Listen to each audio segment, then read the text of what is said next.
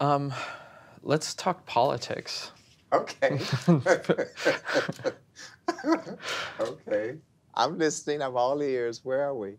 I'm terrified. I like live in daily terror. I feel like where I'm really stuck in, and that's like being in this loop of looking at terrible things that are happening in the world and then processing them in negative ways of like just not dealing with them like I don't and realizing like I feel very out of touch with a way to affect change on a broader way or to fight against that.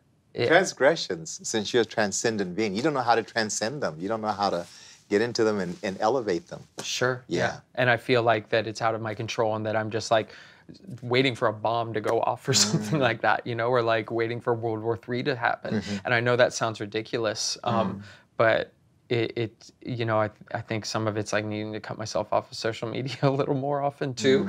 But the world at large, especially even as a parent, terrifies me, and I feel like inability to change anything in that. To come into a relationship with your soul, you must come into a relationship with healing. And I hear the healer talking that is sort of at a crossroads. She doesn't know how to heal the ills of the world.